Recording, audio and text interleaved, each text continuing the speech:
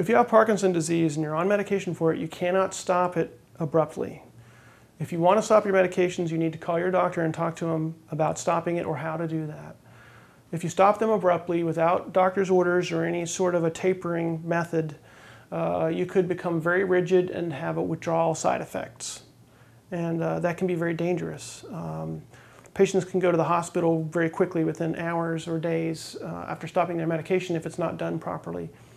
And the other side of that is you may not be able to get by with them regardless. Even if you taper off of them very slowly, you're probably still going to need those medications in order to move and to get by.